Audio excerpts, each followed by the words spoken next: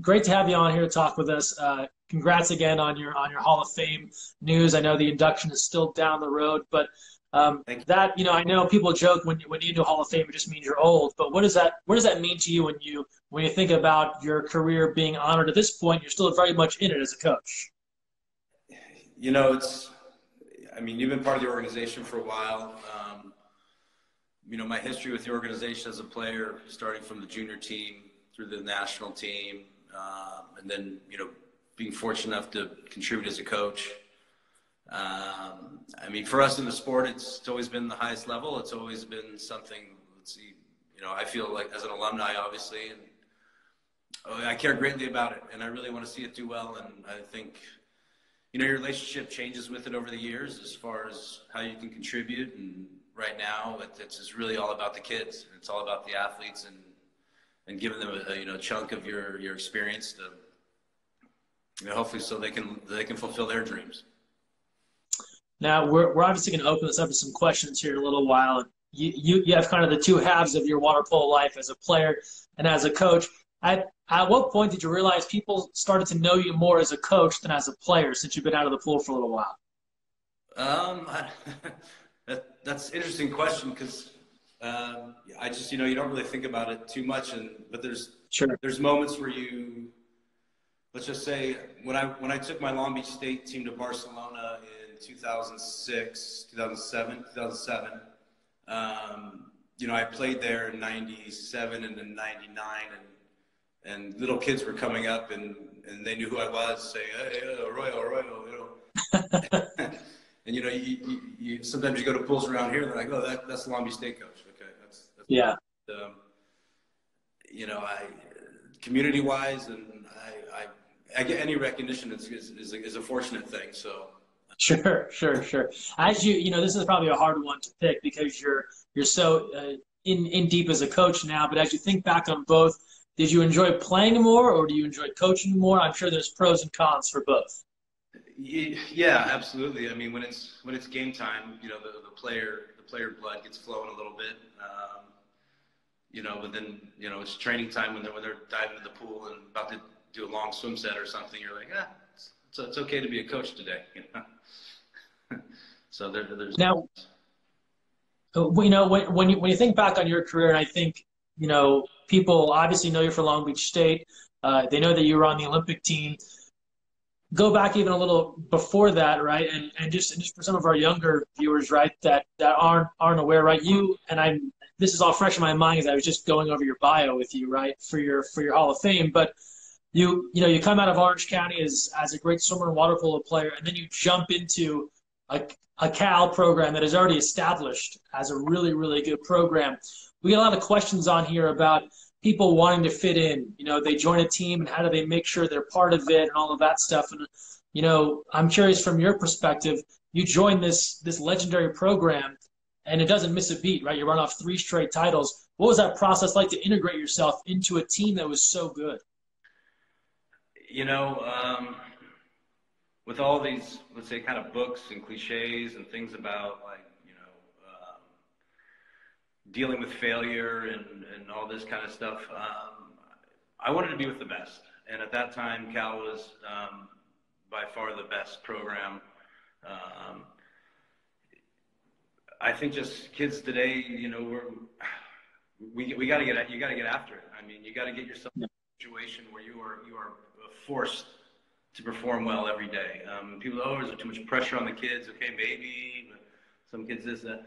But you know what? Put yourself there, and then hit some roadblocks. That's fine, and go through it. But you know what? You're hitting roadblocks with the best. So as long as you're in that situation, you're in that culture of high performance, of high intensity, and good things come out of those situations. So I've always tried to do that, throughout my playing career. You know. We've been talking a lot over the last couple of weeks because there is no water polo to actually play. It's evolved into a lot of mental skills and things you can do on your own. And something that comes up a lot is confidence, and how do you build it? How do you maintain it? Now, I'm curious to go back again to those early days at Cal.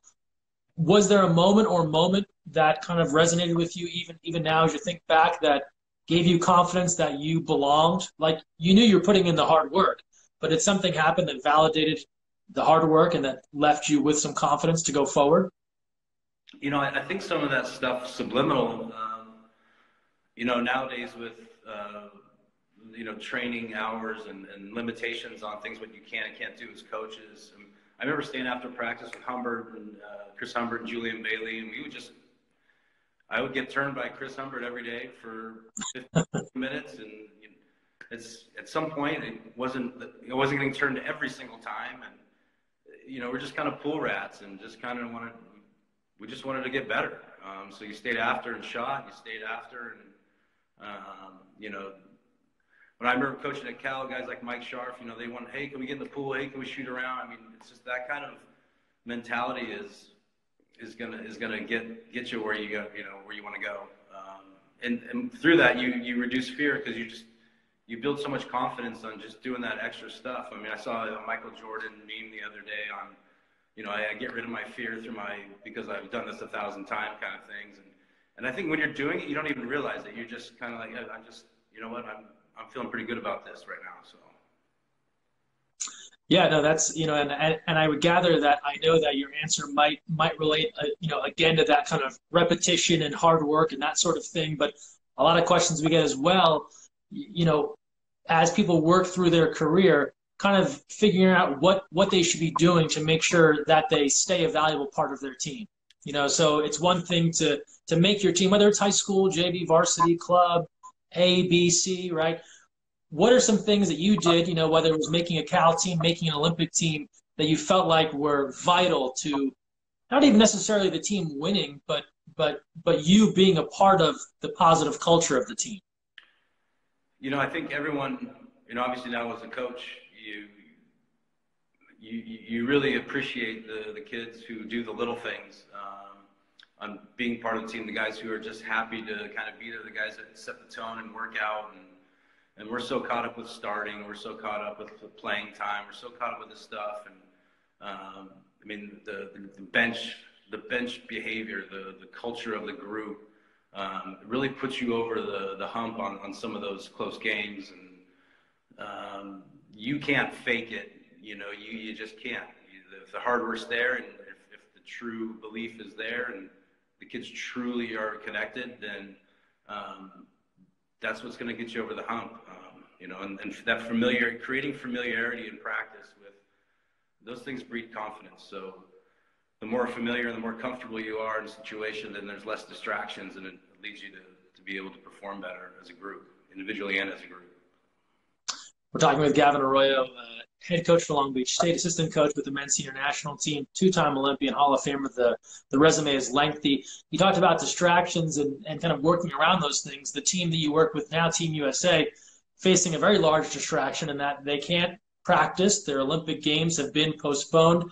You're in constant communication with this group. What's kind of the feeling around Team USA as they navigate something that no team has really had to tackle? This group's pretty special. They've been through some stuff with the night in Korea World Championship. They've seen more adversity than any group has had to go through. And then now leading up to this thing, and we went through some individual meetings this morning, and I think one of the things we keep stressing is that here's your opportunity to Coach Udovicic says to steal some time. So we're all locked up in our rooms and in our houses and doing whatever we can do, but when we reemerge, and we will at some point, how are you going to be individually? So here's a chance to shift from stuff that we get to do together all the time and things that we take for granted. Oh, we get to train today and get better at 6-on-5 or et cetera, et cetera. Now we're going to go in a little bit of a cocoon state, and what you do in that state is pretty important. And like I joked with one of the guys today, like, we could be having this meeting, you could be doing one-arm push-ups. Like, there's just when this cocoon opens, what are we going to look like? And I think staying on that message, and so guys don't get sidetracked on, okay, well now the Olympics is a year away, I can just kind of take a break. I mean, take a mental break for sure with the grind of going 8 hours a day or what we're doing with that. But here's a good mental break where you can just focus on yourself, heal up some nicks, some injuries maybe, focus on your mental well-being. There's plenty of video nowadays. Coach Rodriguez sending the guys out. A lot of video to catch up on. So there's tons of stuff we can be doing, and we are doing. So A lot of people that respond to our live videos, or they send in emails, and it's about what can they be doing when they can't get into a pool. And I know that Chris Bates is sending out workouts to the guys, and we're sharing some of that with the members as well. But from your standpoint as a coach, and as you think back to a player, what are some things that the guys are able to do? What are some things that as someone that still gets in, that still gets in and swims occasionally, what are some things that you're doing to try and just stay active and keep the guys active? And your Long Beach State players, how are they staying active? What are some things people can do at home? We're really fortunate at USA Water Polo to have Bridge Athletic, those platforms. I know if they probably did this back in our day, we would have been like, okay, well, here we go. Yeah. So we can actually, do testing, even if the guys don't have weights. I know our trainer's driving some weights around to some of the guys. Band workouts, if you can hurt yourself pretty good with just body weight and bands, if you do it longer. So we're just trying to do those things and really just focus on our the things that we can do, obviously. Yeah, no, it's a challenging time, and I think this is a name that you and I will know, but the younger folks might not. But I think Herschel Walker wrote a whole book on just body weight workouts. Yeah, and he was pretty shredded for those that remember Herschel Walker. So, well, yeah, and the other thing too is, most of the guys have been playing full time for how many years? Yeah. There's not a lot of break from the actual pool. This is a great chance to just kind of build. I don't want to say motivation, but we always unleash the tiger. I don't want to get on this tiger thing with. Let some momentum build within yourself. Things that we always take it for granted of, training, but now you can't train the way you always have. Now you don't have your team. The level of gratitude that can rise right now, I always talk about a vial of passion that you have when you start playing, and slowly gets reduced over the years and years and years. And let's refill that vial of passion and really let that. So when it's time, when those gates open, man, it's just on, and there's nothing stopping us. So I'm a fan of Joe. I want Joe's team. You wear so many hats, so there's so many areas in water polo that you can speak to. We've had a few college coaches on in the last couple of weeks, and a lot of younger athletes, they badly want to play at the college level, regardless if Division I, whatever it might be. I'm curious, just for a general college water polo player, as you're thinking about someone that you're potentially recruiting, what are some things you would like to see in the recruiting process, and what are some, I guess, quote unquote turnoffs, things that might make you look at someone else, whether it's a way someone conducts themselves in communication, how they meet you personally or via email, attitude in the pool, that sort of stuff. It's funny, when I first started Long Beach, it was all about, okay, he's big, let's recruit him, and that's it. I always liked big guys. I always felt that if you teach big guys, then everything else works its way out. That has shifted a little bit toward my coaching career. We look a lot more.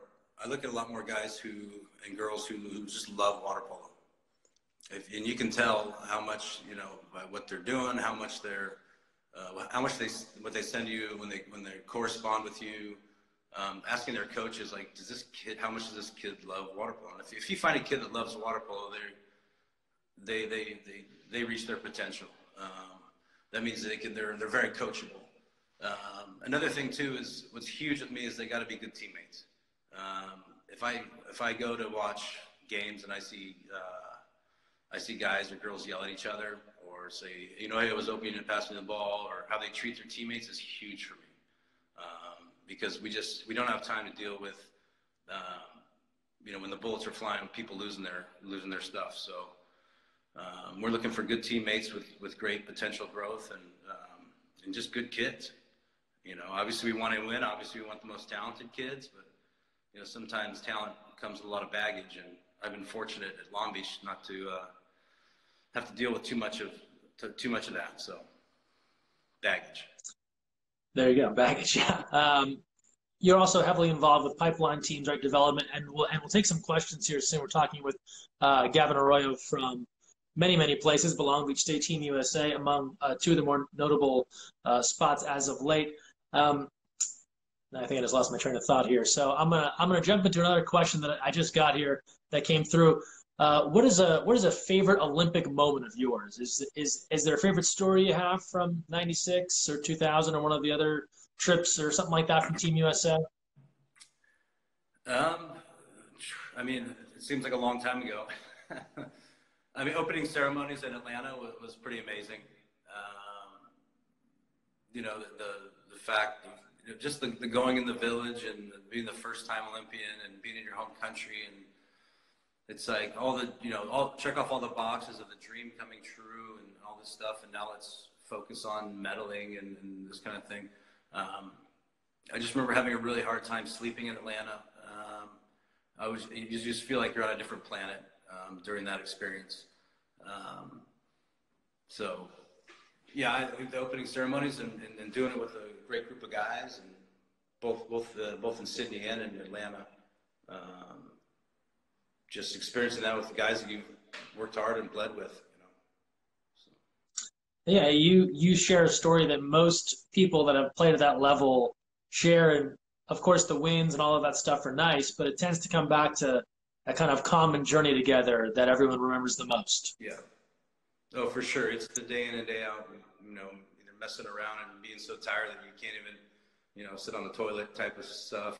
And you're watching your teammate, trying to get up the stairs, and you're laughing at each other, and so.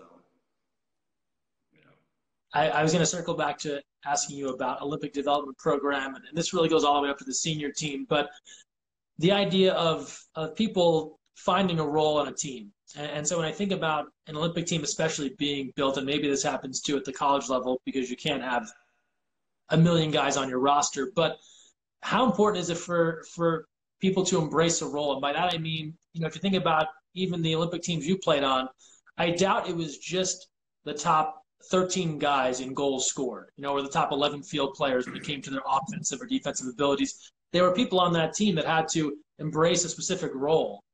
And I'm curious as a coach how important it is for younger players to know that at a certain point to make a certain team, they may have to embrace a specific role on that team.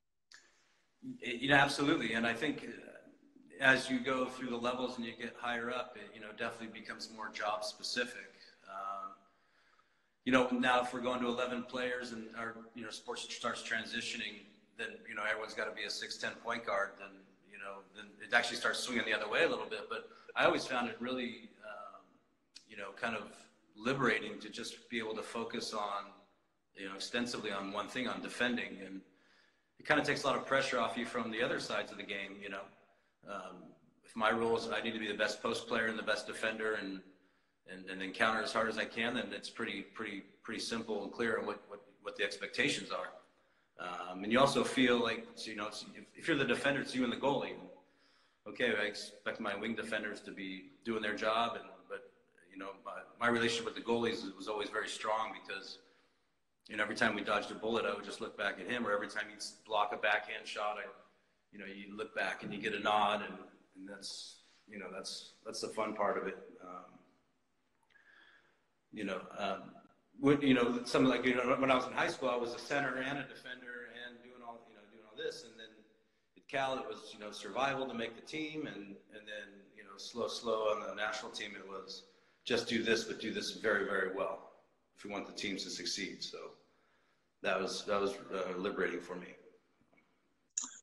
You talked about being a defender, and whenever we have a goalie or another specific position, I always try and ask them for kind of their tips on how to be successful. Defenders, probably the least glamorous position I often compare it to the offensive line of water polo, in that it probably only stands out if something goes wrong. Not every time, but often. So what are some just general tips that you've found over your time that make for a good defender, things people can work on? I think, okay, well, it's a little bit low. I think I've had coaches who just they just blanketly teach defenders like this way. And I also what I try to do is more body type. Are you a smaller, more mobile? I was a smaller, mobile or defender. I couldn't coach. Sure. I couldn't guard the same way, Doug Kimball or Kyle Kopp could because of their size and strength. So I kind of had to figure out a way to survive. And also depends. There's skill sets that it depends on what kind of defense you're doing. So if you're running a press, then definitely here's some skill sets, more mobility, a little kind of stick and move type of stuff, and then once you're in the zone, then that's more smaller movements, subtler movements, more power, and your job description changes depending on what defense you're running. So I think the most important thing is just being a step ahead. And I always kind of talk to the guys it's like the same movie every time. It's like, this is going to happen. There's the inciting incident. This is where it's still funny. Then the romantic comedy turns into drama, and so it's like the same plot line over and over. And just as defenders, you have it's 30 depending on the score. These teams are going to do the exact same things. So you have to adjust, and if you can be a step ahead, then you're actually dictating in those situations, and then you become effective. So I think that's generally how you want to approach,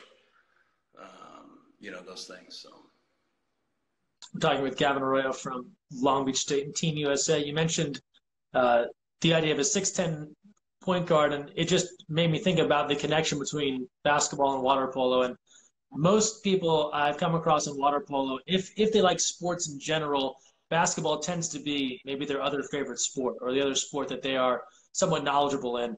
For you as a coach, as a player, why do you think those two are so closely linked so often? And I'll give you an example. Every now and again, we'll post a clip from a basketball game. It's typically a guy in the Denver Nuggets, Nikola Jokic, will throw a full court pass that looks like a water polo outlet pass, and people can't get enough of it. So why do you think those things are so closely related? Well, it's interesting because I think as Americans, we really like basketball, and it's easy because it's 5-on-5. It's pretty similar to us. There's press, defensive zone. The Europeans, if you ask Europeans, they'll compare their philosophy to soccer. Yeah. And it's funny because we go on these trips, and like Alex Obert and the coaching staff, they know everything about basketball. They know every single player. I don't know anything. I got 2 kids, and I don't have time to sit around. I don't have time to sit around and watch sports like it's a bad thing. I don't have time to invest. But when I was playing overseas in Europe and just getting down, ball movement, positioning, timing, taking the ball deep and then throwing it in the middle, you start, that looks a lot like the Russian counterattack. And then you're like, so a lot of their mentality on their tactics are soccer. And traditionally you've watched, the Europeans move a lot more now, but back in the day, they were a little more stagnant, and they picked their spots, and then they'd accelerate. And then, you watch the American teams, and they were trying to emulate basketball, where it's high pick and rolls, screens, movement, and just moving and moving and moving and moving. And the Europeans are just like, why are you moving? And we're just moving, we're trying. So I think definitely now the sport's kind of found a middle ground, just tactically the way it's moving forward. And you see Europeans doing high pick and roll type stuff, and you see us playing stagnant at times, and mobile teams like Spain and Italy are not as mobile sometimes, and Serbians who are not mobile are more mobile. So I think everything's just kind of turned into this hybrid. I think a lot of it has to do with information flow nowadays, and coaches getting a little more creative on their approach. So. We've seen a few people in the comments here give out a "Go Bears" or "Go Cal," so they're obviously excited about your time there. So I'll ask you another question about that time period. We talked about you joining that team and the team being at that point the best in college water polo.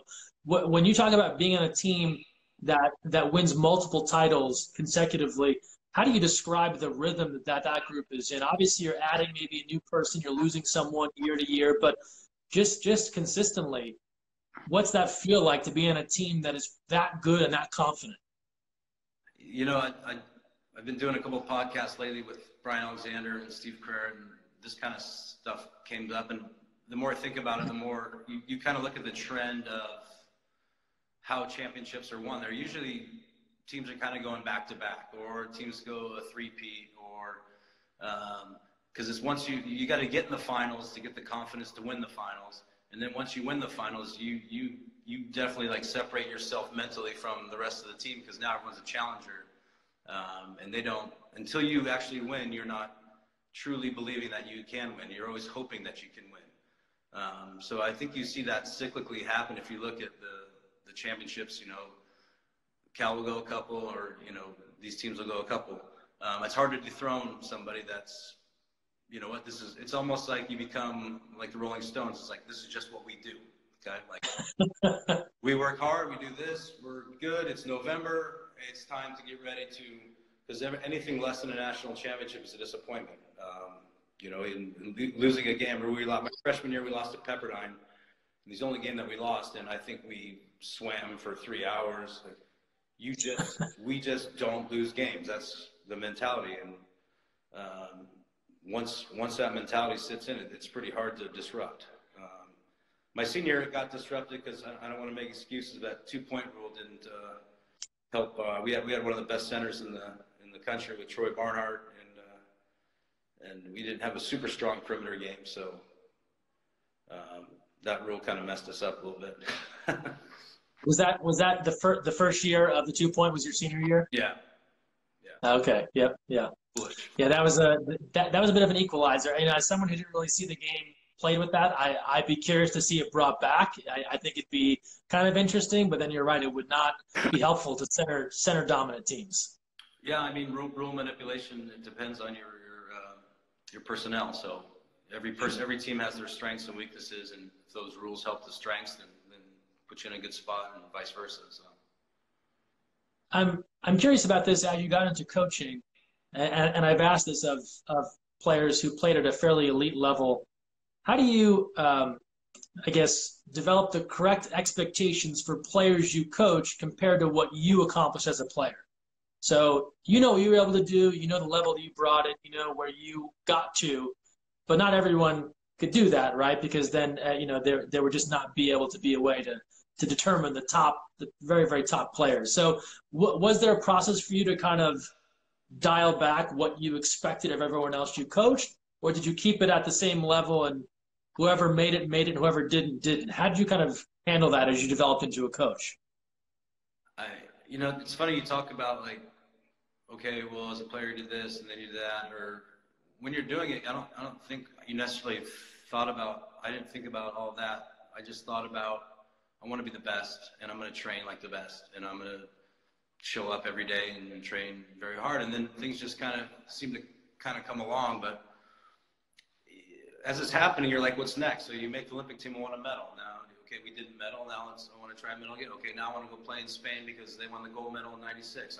I just want to be around the best, and I want to work with the best always.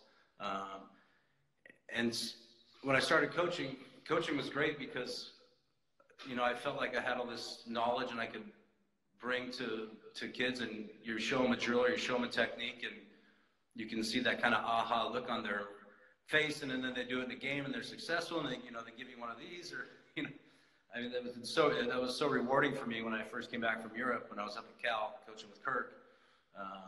You know, and I kind of fell in love with that group, and we had, you know, John Manns, Mike Sharps, and the guys that, you know, Jeff Terrells, they just ate it up, and they were animals. So that wasn't difficult for me. That work ethic with that group and the willing to learn with that group, I think probably just sold me on coaching at that moment. You know, you know, and then going to Long Beach too. It's like kids that are hungry to learn. That's the rewarding part.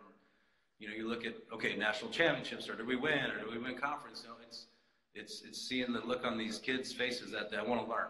And if they want to learn, then you look up and say, oh, great, oh, we won, or we didn't win, or okay.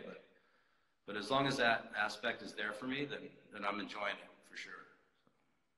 Just a couple more questions here for Gavin Arroyo, going to the USA Water Polo Hall of Fame later this year, also a coach with Team USA in Long Beach State. You mentioned your time in Europe. When you went over to play in Europe, it wasn't as common a thing as it is now for national team athletes. I think you went over probably mid to late 90s. What was that experience like for you to go over there and to be kind of one of the Americans playing abroad, and how do you think that helped raise the profile of water polo in the U.S.? You know, I don't know about that per se, but I know it all comes down to the people you look up to. You know, when I was going through, you know, Chris Humbert and Alex Rousseau and Rick McNair and some of these guys were playing overseas. Craig Wilson, still legendary in Barcelona for how good he Yeah. They still talk about him. You know, it was a combination between that and then when we traveled with the national team, just kind of seeing the lifestyle of a pro player in Europe, it was pretty glorifying to see these guys. They were like celebrities, you know. And not that I was chasing to be a celebrity, but I wanted to, you know, be somewhere where water polo mattered. And Sure.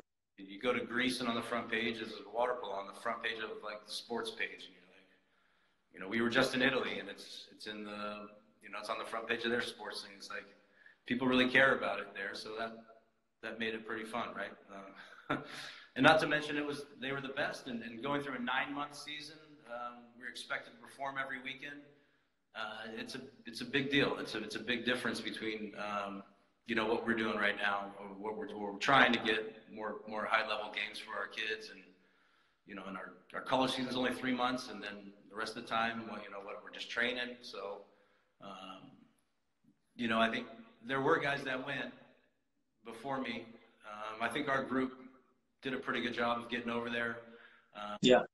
I know the Bailey, Jeff Powers generation, those guys did a great job getting over there. So we're just trying to get back to that. And this last year we had the most guys that we've ever had with this group playing in Europe. And I know the guys that are in college are hungry to get over there too. So I think, you know, the last 5 years has been a real resurgence in that just has to be part of our game right now until we have a national league that we can play every weekend and sponsors and money and all that kind of thing. Sure. Two-part question here for someone who has traveled the world playing water polo. Your favorite place that you ever played a water polo game, and then I'll say the prettiest or most beautiful setting for a water polo game. Okay. Well, I guess there's a couple. The Olympiacos Villagmeni rivalry is pretty big in Greece. I've never been in a situation where you know, you get rocks and flares thrown at you, and Yeah. it's pretty intense. I mean, the place is burning down. We actually, when I was playing at Villagmeni, not for Olympiacos, the club was pretty much broken after our games. They had to put cages up, and I mean, it's just as a player, there's nothing that can compare. I think the best game, two of them were our final game in Atlanta against then Yugoslavia. We played in front of 15,000 for that one, and then in '97 we played in Greece at the FINA Cup Finals, and there was about 15,000 of that one too. So those were the most intense. The prettiest place, yeah, probably those beach courses in Dubrovnik. Those are pretty nice. In Greece, they have a lot of beach courses. I guess anytime you can be in the sea playing in the Med or the Adriatic, it's pretty incredible. So. Yeah, I figured it might end up circling back to Croatia or to Greece on that.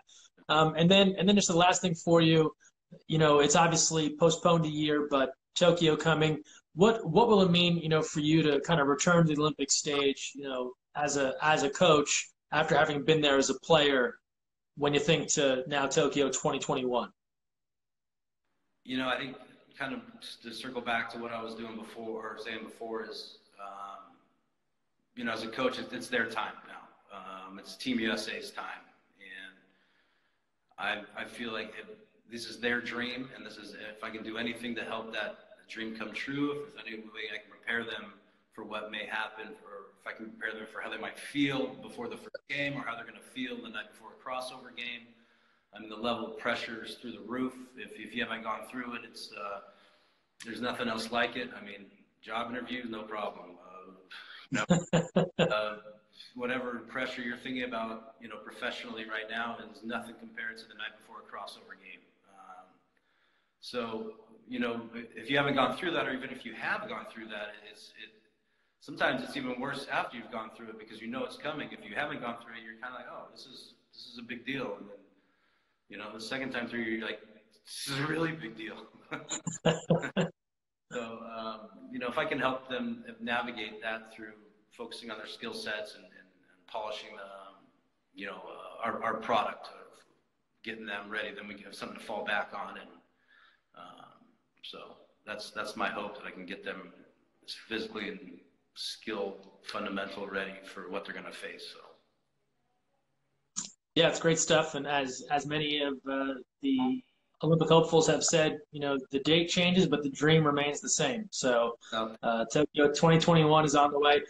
Gavin, always good to chat with you. Congrats on all the good stuff going your way. And in the past that we dug up, thanks for humoring me on all your old water polo stories. And we're looking forward to seeing you at a pool here soon when everything gets back to normal. Sounds good, Greg. Thank you so much.